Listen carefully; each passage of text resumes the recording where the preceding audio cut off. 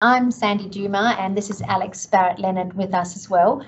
So I'm currently doing the Deputy Head of Department role, and but have worked with the Falls Pathway and setting it up since 2017. And Alex has taken over in the last year of ensuring it's been continued. But we're not the only players. It's really a great team. So it was the brainchild of Professor Glenn Arentz, and he's one of the ED consultants who has a special interest in elderly people and how they are managed in emergency departments. And we've actually worked very close together because it's all teamwork and it's downstream as well that it affects, with Dr. Basker Mandel, and he's the geriatrician, head of geriatrics at Fiona Stanley, who has also facilitated a great changes downstream for our fallers. And then we've got the other geriatricians, Dr. Shavana Ahmed and Veda Kakulan, who work in the team as well as some other ED champions, Colleen Taylor, and a registrar, Zoe Nicholson, that have had large roles to play. So I just want to acknowledge the whole team. So why did we choose falls? So what we do know is that falls are a very common presentation to an ED and often result in hospitalisation. I'm not going to read through all the stats, and there are thousands of 65 plus fallers that present to each emergency every year. We prepared this presentation just over a week ago, but I believe the 2021 falls report came out last week. Somebody sent me a copy. The 22 yeah. At least. And Alex actually tells me that she's actually written an article which I proofread many moons ago, a few months ago. Yeah. So there is an article about us in there that I must actually look at as well, which we will do shortly. After this, Alex, we can go and have a look if anyone wants to read it. Thanks, Alex. Run the next slide. So why did Dr. Glenn Arentz have a special interest in setting up a pathway for these this cohort in an emergency department? So when patients come into an emergency department and they're an older patient that's had a fall, they're often treated with a very low priority. They're not patients that are loud, demanding, often just get left on a bed in the corner. They'll spend often long times in waiting rooms on the A bay, and then are triaged to multiple areas of ED before they finally get a ward transfer. So I was just down in ED on Wednesday, and the consultants were saying that I think a Cat 3, I shouldn't share this, but should I? I'm not spending 10 hours or so sometimes in before they actually get seen. So then when they actually do require an admission, they get increased risk of hospital complications, and they have increased length of stay. And there's a real lack of a systematic approach of how we actually manage them from the moment they present. And then once we send them home, there's minimal referrals to outpatient clinics to reduce the risk. I've just come away from an hour ago listening to Tony Petter's talk on frailty, and just one of the things that it's really hard to go backwards. So once you've kept them in hospital for 5 days, that bit of function that they lose, they never regain. So it's really important that we minimise their journey in hospitals. So Colleen Taylor, who was on that first slide, did an audit in 2016 and worked out that there were about less than 50% were discharged home, and over 50% went to our acute medical unit. And then the average length of stay for anyone admitted was over 5 days. And you think just for a simple fall and resting in bed for 5 days is quite a long time. And most of them then go from the AMU ward to the geriatric ward, and then our further downstream was Fremantle as well, so numerous bed changes. There was only 32% that actually were reviewed by allied health team and ED as well, because they're in multiple places and it's hard for us to actually pick them out too. And then as a result of that, very few were referred to outpatient services, so let alone geriatric medical outpatient services as well.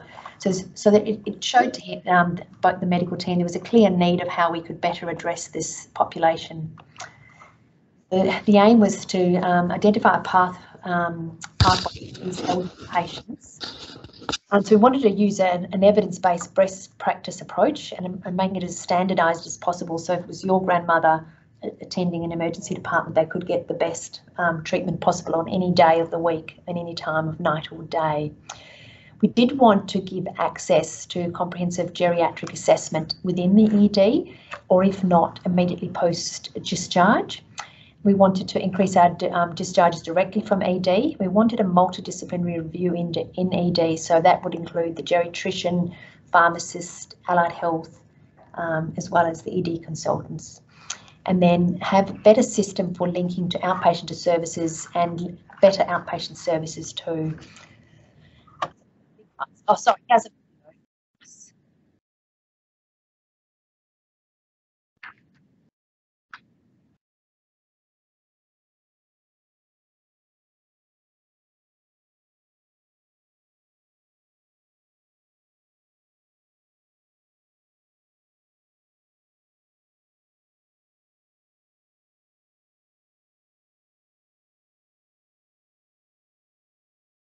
There's no sound, Sandy. Is there supposed to be? Yes, there was. I'm not sure how to do the sound from that. It was a video. Never mind. I hope you got the idea with the pictures. I'll talk you through it. It's just that chap was a 90-plus GP actually, and we'd set up the photographers that day, but he was a perfect example of a patient who got out of bed. He had quite severe OA of his knees, got out of bed that morning and his knee gave way and ended up on the floor, called an ambulance, and his knee swelled up quite badly, and it was quite an effusion at that point. There was no fracture, but it was just really acute on chronic OA. And he came in and he was came straight to the short stay ward, which was under part of our pathway. You'll see their misassessment. He didn't have to wait in the waiting room or in A Bay. And by 10 o'clock, the ambulance officers actually could transport him to Freo, where he needed a bit of rehab because his knee was hot and painful and he was struggling to walk. Had his imaging just after 8. The geriatrician saw him and the photographer came as we were getting him out of bed. The one back in bed was post his walk actually as well. So just an indication of how quick and fast it can be with minimising time in ED. Yeah, so in 2021, 20% of the ED presentations 65 years and older that were categorised as 3, 4 and 5 had presented with a fall. And this is just a little graph. So as Sandy said, less than 50% were being discharged home from ED prior to the commencement of the falls pathway. And then I think it's one of the aims that Sandy mentioned was to try and improve discharge rates from the ED, which I think we can kind of say that they were successful in doing.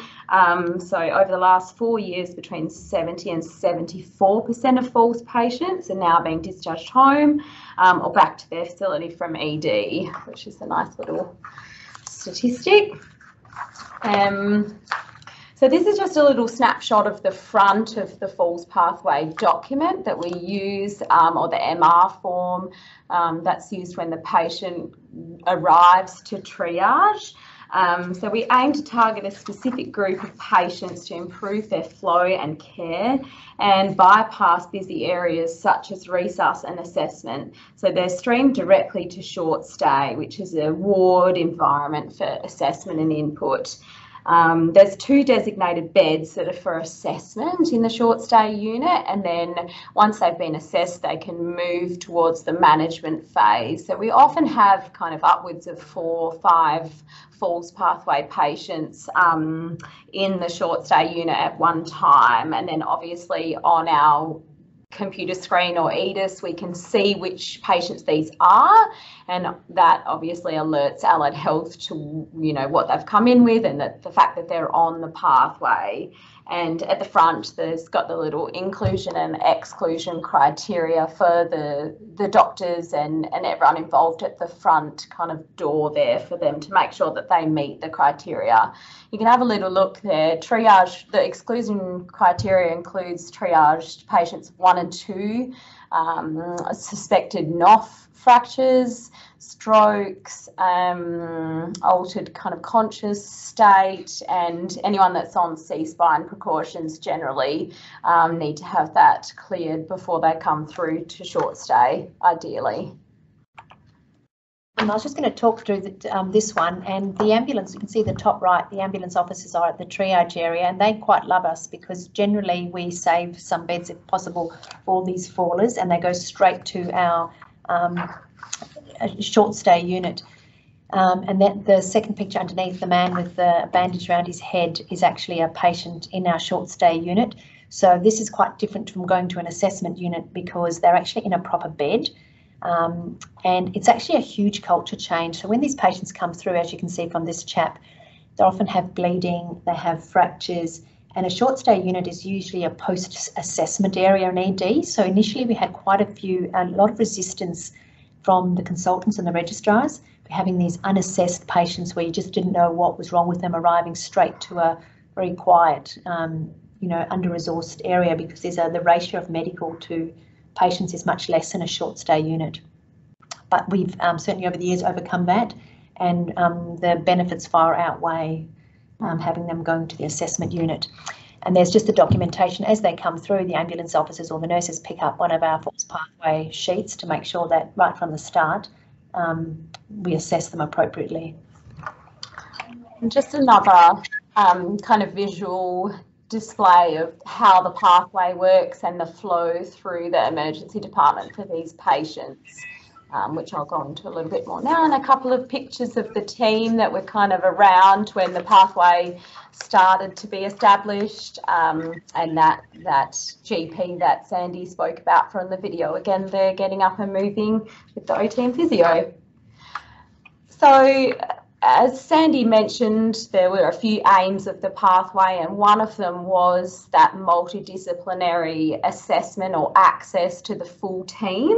So when the patient comes in on the falls pathway, there's a section for each of the groups, I suppose, of healthcare workers. So the nursing staff complete a risk screening tool, which includes screening for cognitive impairments, and then other falls risks such as multiple medications, previous falls, and things along those lines. And then they also have a little tick box section for things like postural, blood pressures, urine analysis, ECG, BSL, just to cover some of the general basis of what these geriatric patients might be coming in with. I'm going to interrupt, Alex. When we didn't have the tick box of what a thorough nursing assessment was, the nursing response was, oh, they'll do those assessments anyway, it's just part of what we do, but they didn't happen. But over the years, I love to see having those tick boxes. People like ticking the boxes actually, and I hear the nurses saying, and I'll do the urine and you do this, and they just like to get through. It's a little list, and it's standard. Make sure that it gets done, doesn't it? Yeah, it's an efficient way of doing it. And then from there, it kind of goes on to the medical assessment. So if the patients come in overnight or early in the morning, generally they'll be seen by the geriatrician that services the short stay unit. And then if they come in the afternoon, often they'll be seen by the ED consultant with the option of being referred to our choice geriatrician, which we'll kind of talk about a bit later on. But basically what happens is that if an ED consultant sees the patient but thinks that they would benefit from a specific kind of targeted geriatric assessment, they can refer to an outpatient service, which is choice, and then the patient can then even go home and be seen or contacted by a geriatrician the very next day. So that's kind of a new service that's been set up here that some of you might have heard about, and it's called the Hot Clinic. And then obviously the geriatrician or the ED consultant will go through and look at bloods, medication, imaging, cognitive screen, and refer on as needed. We have a pharmacist that now goes around in the morning with the geriatrician if they're there, or the ED consultant can refer to in the afternoon. So looking at that medication review, seeing if there's anything that can be optimised from that point of view, looking for any medications that are associated with falls or morbidity, and assessing that. And then obviously we've got allied health. So OTs and physios here at Fiona Stanley work trans-professionally, which I won't go into, but I'm sure some of you have heard of. So basically we complete the mobility and functional assessment as well as a cognitive screen to identify any impairments or anything that needs to be looked at in an inpatient setting or followed up with from an outpatient setting. And then we refer on to, outpatient services such as falls clinic, memory clinic. We provide information, education, liaising with the doctors, management of injuries, and then make a bit of a discharge plan from that point. And then you can see there our little pro forma. Those two are also taken as a snapshot from the falls pathway document. So that's our section to kind of go through. Another part of the falls pathway that's recently been added is the frailty score. I'm not sure how many hospitals are using this, but we've added it on as a valuable kind of part because it can guide discharge disposition, and it highlights a key group of patients that benefit from an expedited discharge rather than an inpatient stay. So if you can see the score of 4, 5 and 6, so vulnerable, mildly frail and moderately frail, it's generally a group of patients that benefit from an expedited discharge or diverting care to the community where possible to avoid hospital-acquired pneumonia, hospital-acquired complications. So we know 35% of 70-year-old patients or over experience functional decline during a hospital admission, and for people who are over 90, this increases to 65%. And then 8% of patients admitted to hospital over the age of 70 will develop a delirium during their admission. So a few important points and reasoning behind why we try and get people home to their own environments, basically. The top little graph there is just a broken down version of the graph I showed you in the first slide that I talked to. So that discharge rate from ED in the bottom slide is having a look at another one of the project's aims, which was reducing length of stay for the patients that we did have to admit. And you can see it's quite successful in its goal there, that in 2015 patients were staying upwards of 5 days, whereas in the last 6 months of 2021 that was kind of down at 1.9 days length of stay, which is another great success of the pathway. For those, yes, so those who actually get discharged home, we don't have a graph. Their length of stay is an average of between 8 and 9 hours as well for those who actually come through ED, bearing in mind that a lot of those, what increases the numbers, if they come in after 5 o'clock, we'll generally keep them overnight so that they don't go home in the dark, you know, so they go home in the daytime hours with services, and still then it's still 8 to 9 hours, which is pretty good. So often, you know, those late afternoon ones will stay overnight. Yeah, with the plan for discharge. This just looks at the readmission rate in ED, which is stable when it generally hovers between 3 to 15%, which is quite kind of standard. So summary of the outcomes. So the whole meeting our aim of completely redesigning the way older people are managed in an emergency department with a fall. With even those lots of physical changes that we've organised, a lot of it is actually culture and actually getting used to everybody seeing these very acute patients in a short stay unit, and a lot of culture change also with the wards, where the patients actually no longer going via AMU directly to a geriatric ward. We've definitely reduced their lengths of stay in ED as well as hospitalisation, and we're very, very fortunate the hospitals did support us. And that we didn't actually mention, we should have, we actually got a health department grant for 2 years. Apologies, that was an oversight.